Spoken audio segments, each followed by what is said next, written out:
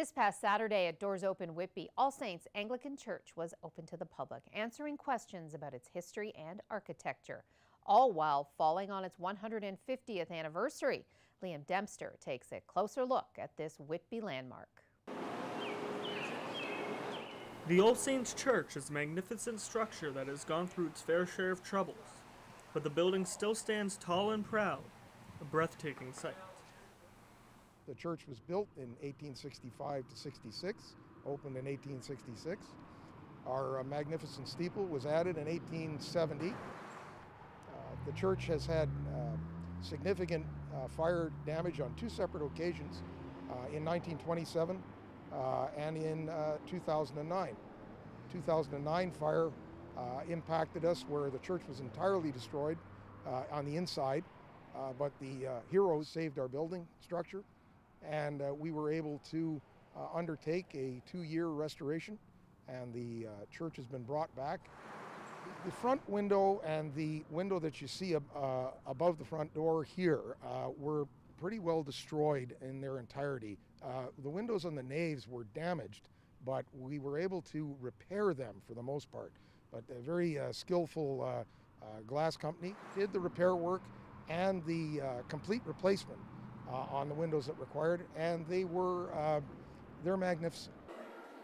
The original windows were donated in memory of parishioners over the years from the early days of the church, each with an inscription of whose memory they were given it. The inside was charred black.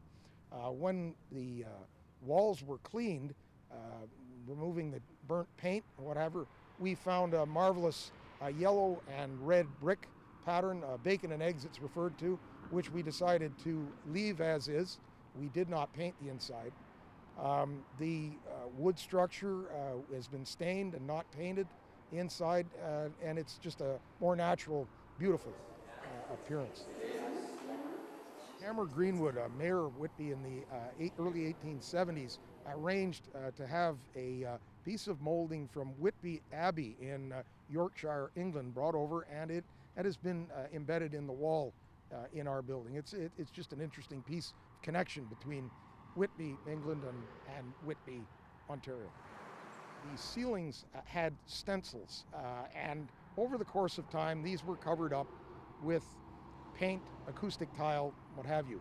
After the fire, we decided that we would like to restore that type of stenciling and have done so in the chancel area.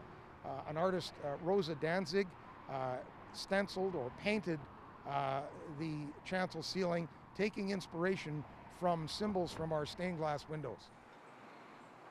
Refusing to let the fire define them, the church and its congregation push forward, keeping their beautiful building and its history alive. In Whitby, Liam Dempster, Durham Now.